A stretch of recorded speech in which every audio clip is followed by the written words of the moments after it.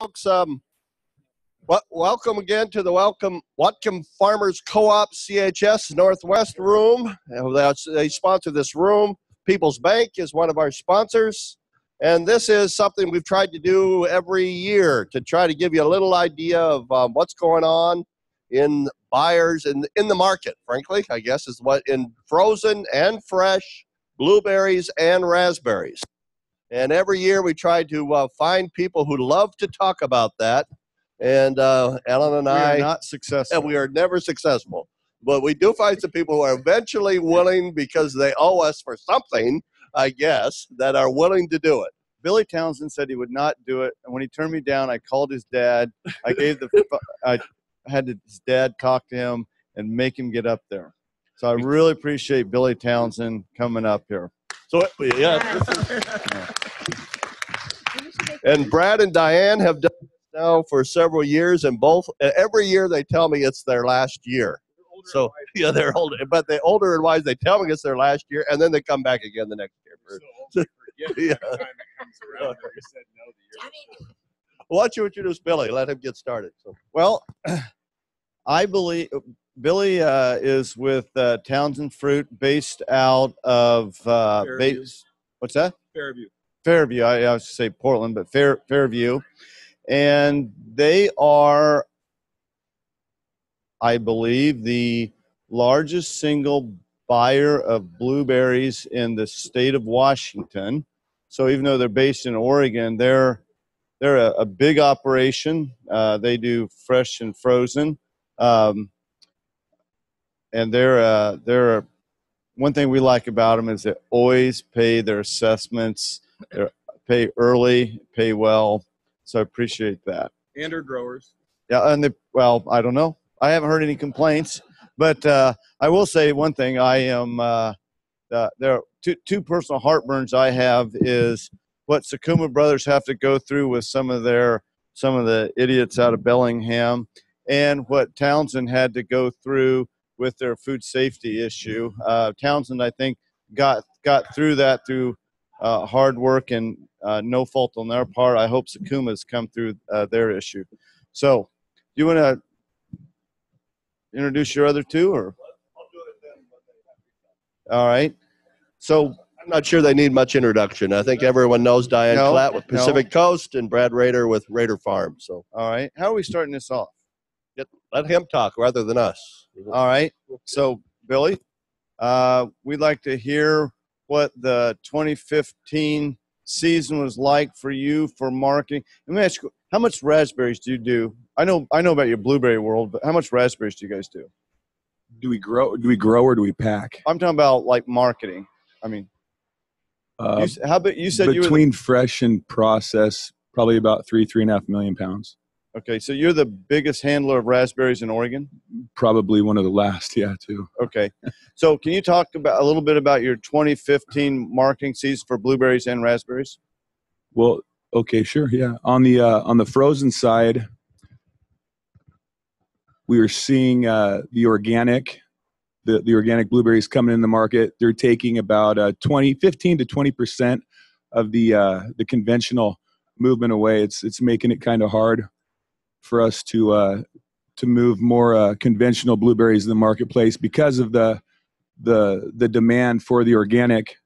A lot of the club stores with their low margins are able to offer organic at a low price year round out of every growing season, whether it's Chile, Argentina, Canada, Oregon, Washington, California. So it's been a good deal for us. We've had a good 10-year run, but this year in particular, we're still buying a little bit. We haven't taken in all the fruit that we've needed. It's hard to get a read on what's really going on because we have the Blueberry Commission up here in Washington, we have Oregon, NABC, USHBC, but the hardest area to track is Canada, because not a lot of people report. You don't know what a lot of people really have up here, whether it's grade A fruit, grade B. It's hard to get a handle on what's really out there. So to determine what the market really is, so I don't know if I'm really answering your question, but the blueberry market, it was a good year, relatively good year. Are you getting all the blueberries that you need? I don't think we primarily try to buy everything that we need. We hedge, we buy out of South America because it's a world market. You know, we all trade back and forth. We compete against each other, and it's we're losing business, we're gaining new business, and it's the hardest part is to hold on to that business that you currently have. So, are we getting all the blueberries that we need? Yes, yeah, pretty much. Okay. How are things for raspberries? Raspberries, on the fresh side, there's pretty much there's no more. When I started back in 1999, we moved about 2 million pounds of fresh raspberries in about a period of 4 weeks. And with all the new varieties that have come on in California, they've taken that window away from us in the Northwest, in Oregon and Washington. So pretty much the only raspberries that are moving fresh are the stuff that's being sold on roadside stands, farmers markets and things like that, which isn't enough really to affect the market. So, but raspberries has been a good one. It's For process on the process side, yeah. In all the blends that we do, we don't do a lot of straight pack, but we use them in a lot of our blends. They're moving pretty well. The price has been consistently pretty good for the last 3 to 4 years, and we hope it stays that way. All right. Did I answer everything right, or did I do okay? I'll get back to you on that. All right, Diane, same basic question. You know the drill. Well, I want to say that first off, Do speak right into that thing because we're having a little man, bit. So. it's hard to read my notes and. Ooh. It's been another interesting year, season everywhere in the world, really. But this one was a whole new set of issues. We had such a dry winter and spring and a bit of a cold front in November and then rain, it's just awful. But anyway, so by the time we started picking rhubarb, we knew that there was trouble in paradise because the rhubarb was short and stringy and the crop was like 30 to 50% down. It was awful. And then we started with strawberries and it was the same thing. We don't grow a lot of strawberries. I mean, it's very tiny, but in BC, our strawberries were like, they were just tiny. Lots of times we couldn't get labor even into the field to pick them. They were so small. And so that crop was really, really short. And then raspberries started to come on and they were so early. And we knew, of course, an early crop is always kind of a short crop and a fast crop. And we had blueberries right on top of them. So the quality was really good. The fruit was, a lot of fruit went to IQF, or as much, I think, as they wanted. But then with the blueberries coming on, I think people maybe switched out of heavy flats into drums fairly quickly. And I think the people who are making the, sieved and purees got a little bit shortchanged with their fruit. It was compressed and we were pretty well finished by the end of July, which was unheard of. I think everybody thinks it was about 30% short. We had some buyers that, of course, didn't want to pay the price right away. They held back. Prices were high again this year, and IQF remained high, and so a lot of people maybe didn't buy as much on contract as they normally would have, and we found that people contracted maybe a little bit less sometimes, and some of them have been a little bit slower to draw this year, but they're buying kind of just in time and it's worked out for them. In Poland, the Polish crop of the processing raspberries, because that's what they grow, was really short. They had an awful drought themselves. and so they were very short in that crop. And Serbia's raspberries were really high quality, and I think the crop was fine, but it was all IQF and it was pretty high priced. So some IQF and juice concentrate that met the requirements for the MRLs came in from Chile and Europe early on, and that's kept some customers kind of going. And right now, I think locally, I think we have maybe a little bit of IQF and a little bit of concentrate, but not very much. But we think that this year, when it came to paying the growers for the fruit, that pricing got a little out of whack on raspberries.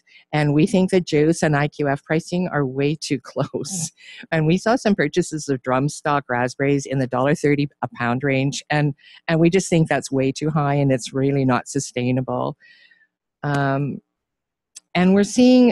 right now, we're seeing Mexican raspberries and California processed raspberries coming in. And we're buying them, or they can be purchased at between 85 cents and $1.05 a pound. And that's pretty darn cheap. So they don't have the flavor profile that, of our Northwest fruit. They're not, the same. But for some people, they don't care. If it's a round and red and it's called a raspberry, they can use it. So I think we have to watch our pricing, and I think we have to be very aware of the rest of the world and what they are selling and what people are buying. It doesn't work as well bricks-wise for like a concentrator or somebody, because what we have seen has been kind of on the low brick side, but it works kind of anybody for a single strength puree, things like that. It works just fine. So, or it works to extend their use, but it's very easy to change your mind on what you're buying for 50 cents a pound. So I think we really have to be careful about our price levels. I think it's going to remain strong, but I still think we need to be kind of cautious. I think the new FSMA requirements for foreign suppliers might help us out a little bit. Once it's on stream, I mean, it's still another year and so away before it's really all done. But, and certainly we have a great reputation in raspberries, like worldwide, for food quality and for food safety. So, it isn't like all bad. The entire raspberry situation, I think, is still a little murky. The processors are developing new uses and new business in other countries.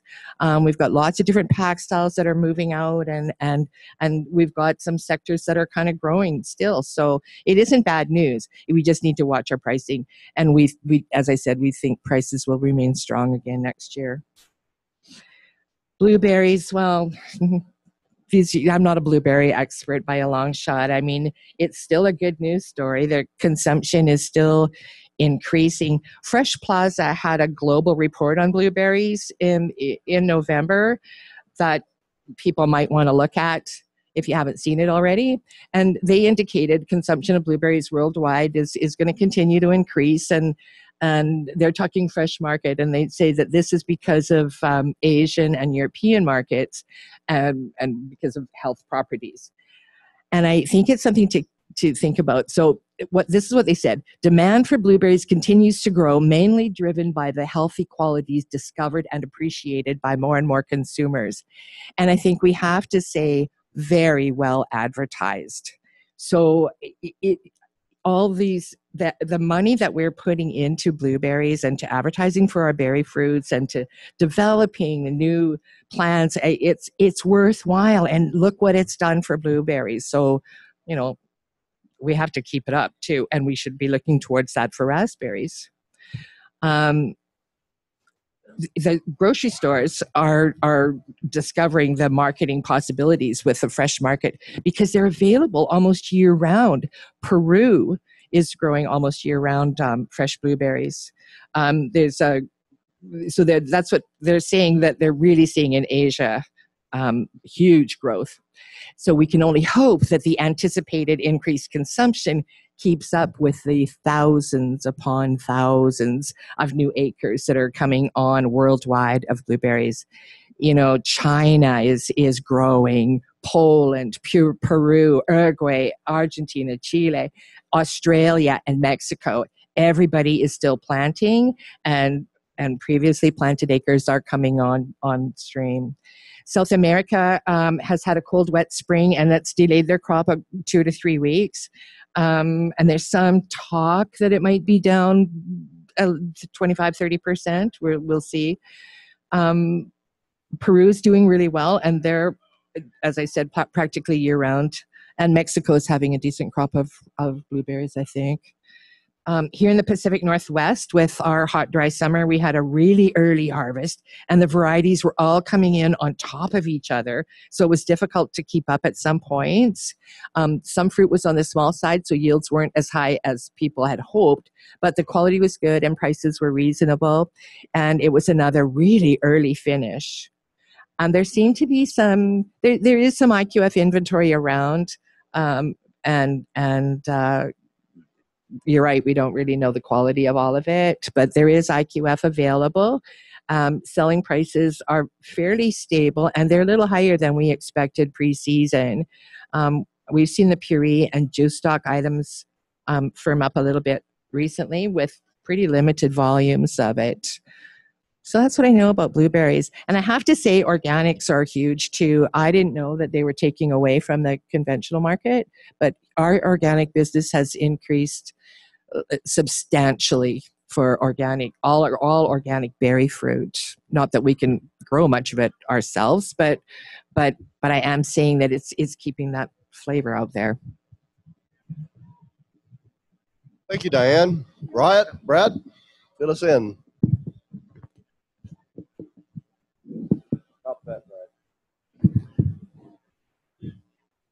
I don't think I can say much more. That was extremely well done. So I'll just close with thank you. Oh, will not. I think I had 3 things that I'd like to mention. We've had the opportunity to be up here for at least the 2 of us.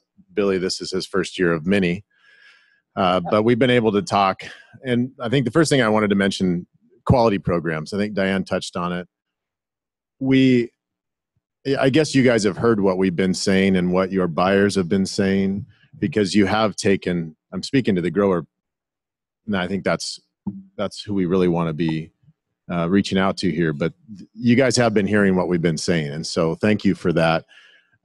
You're taking it seriously. You're listening to your buyers, and you're getting that paperwork in, some faster than others, but it's extremely important. I mean, Alan touched on the recall.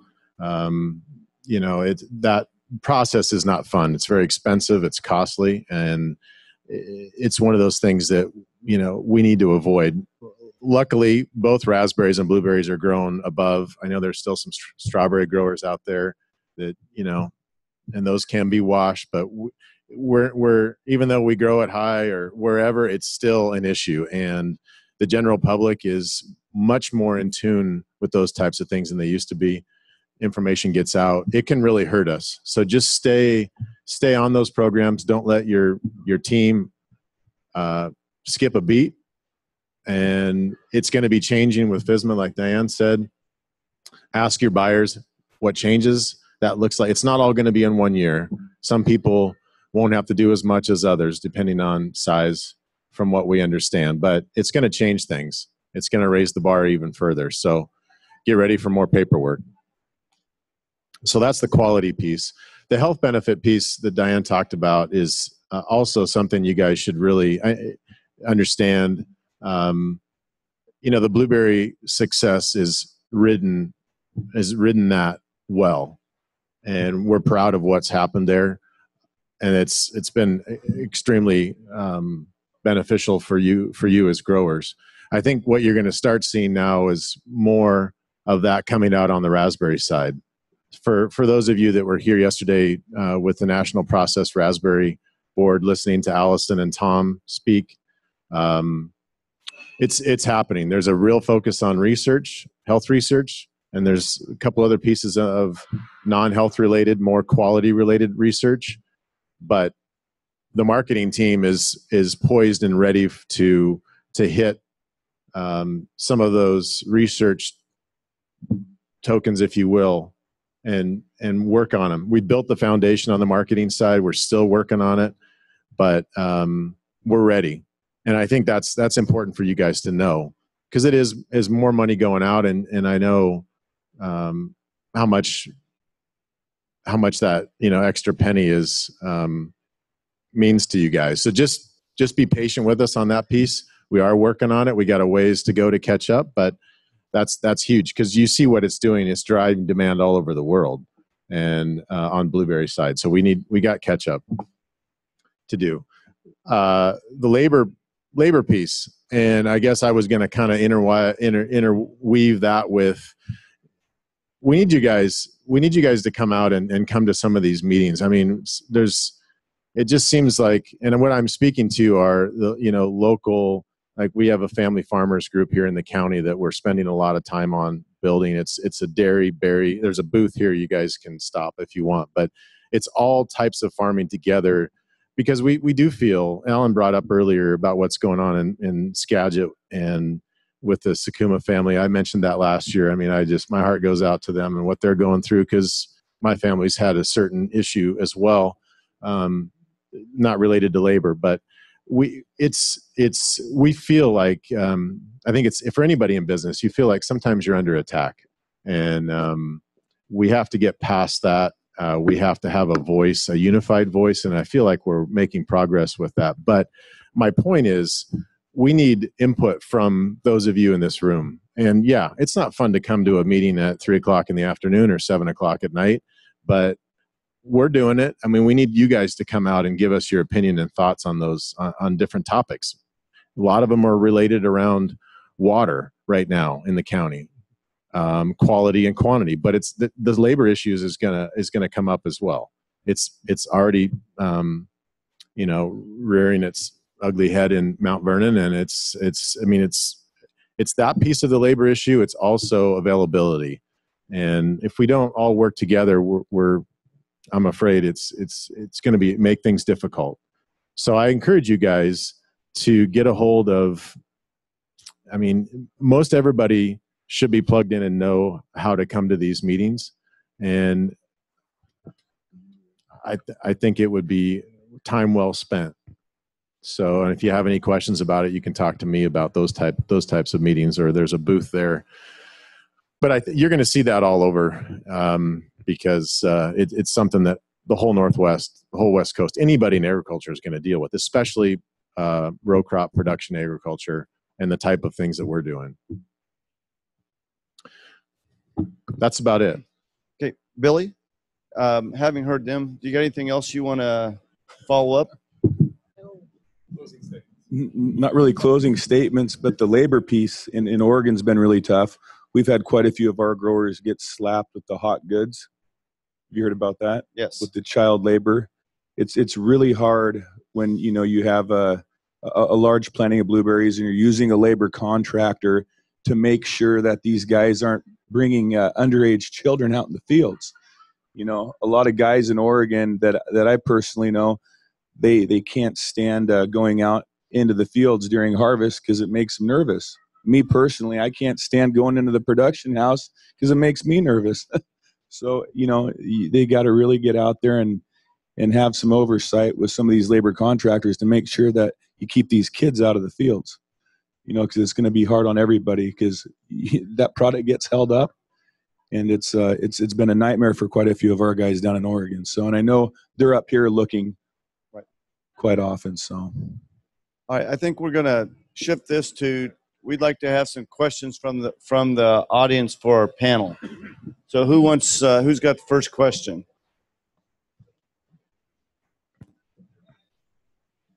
Who's got a question?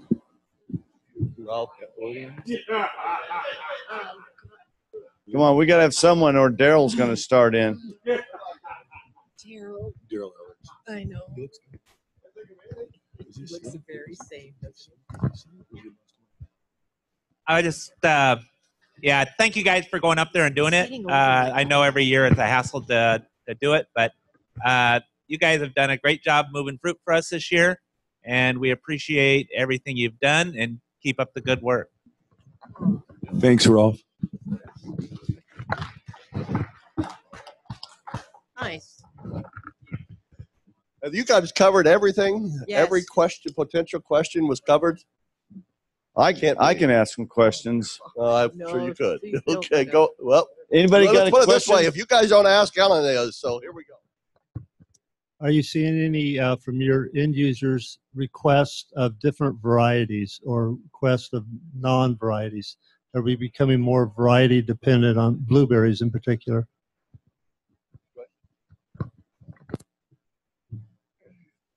On the fresh Hi, this is just an op. Hang on a second. On the fresh side, yes, it's becoming variety specific, and it has for the last 3 years. They want to buy the Duke, a lot of the new varieties, Draper, Legacy, Liberty, Aurora. A lot of the retailers don't like to buy the late season Elliott's because of the taste. So it has become more variety specific on the fresh side. But, go ahead, is it Brad? Go ahead. We see a little bit on the frozen as well, on the purees or juices where people want a specific variety for just for a flavor profile. And, we should never have given them a choice. We should have just had this like blend, but people do. They want to taste it. They want to know. And I think it's becoming more personal. All right. Daryl? Yeah, this is more of an observation. I kind of wish that labor and industry people were here today. That we used to hire kids clear down to 6 years old, and a lot of those kids have grown up in this community, and every one of those that was out picking berries turned out to be really good citizens. And you can take a 15-year-old to work, but you can't make them work. And so I think it's so stupid because these kids are not taking away the work that these they think the adults are going to do.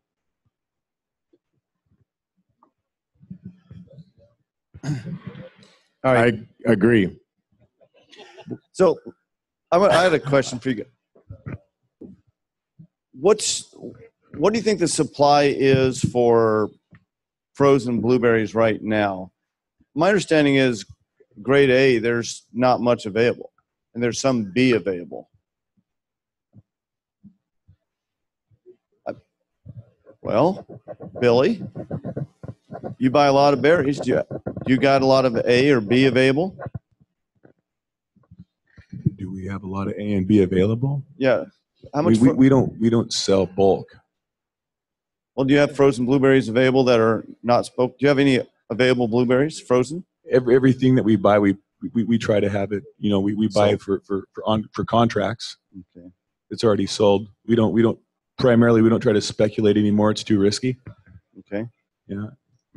Brad? You guys speculate, Brad? No. It's a tough question. You look at inventory reports, and I know a lot of people spend time. I spend some time looking at those things, but we like Billy does, and Diane, I'm sure you buy what you need, and then it's we've talked about this before. It seems like the people that do well, quality packers, that fruit gets sold quickly. It's gone. I mean, it's just gone, and so it's hard to know what's left there, the volumes and the quality of it. Not to be vague, but I'm going to, because I don't have an answer, and we're not actively, we buy during certain times of the year. We try to get it all during pack time if we can. I have people that come to me easily once a month looking for frozen berries, and I cannot find someone to match them up with.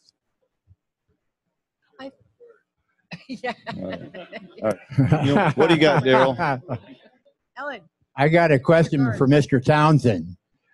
When you talk about blending, are you talking about blending like blackberries and raspberries together, like what I can't remember what they call it, and like about 3 different varieties? Triple berry blend, 4 berry blend, stuff like that. Yeah. Thank you. Another thing, I don't know if this has a lot to do with it, but I don't know if a lot of you growers have noticed a lot of this private equity money coming into the Northwest. A lot of guys coming in from out of state and investing millions of dollars in the blueberry industry here in the Pacific Northwest.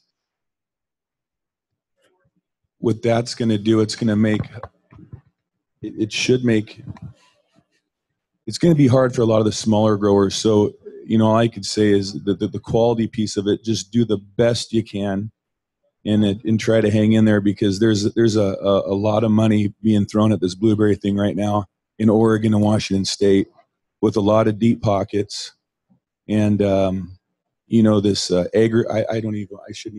don't know if I should say anything. I'm just going to do it. This AgriCare company out of California, they got that $250 million grant, and $50 million of it was Washington State Department of Agriculture money to invest. And I don't understand. I'm not smart enough to understand all that, but you know, it's hard to compete against guys like that, and with unlimited pockets and going out there and trying to do the right thing, because they are doing the right thing. These guys are they're good operators. So it's got to make all of us step up our game a little bit to do, you know, just a little bit better job, actually a much better job on the quality side. We have the, you know, the SWD that we have to fight against. You know, I feel sorry for people in this room, for people back in my state in Oregon. It's been a nasty thing to, you know, to fight, but there's a lot of things going against us in a bad ways, but there's also a lot of good things, because people are still going to eat these things.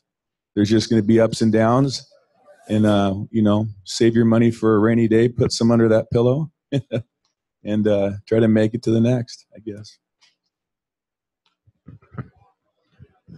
All right, who's got a question? We got the room till noon. Henry, you got a question?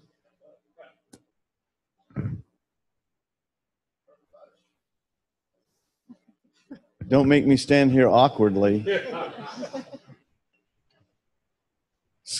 All this stuff gets pretty redundant, doesn't it? Same shit every year. Sorry. Randy, Han Coop, you got anything? You got all your products sold. No problem. All right. Good. Excellent. All right, let's give a hand to our panel. Thanks, guys. Thank you. All right, no.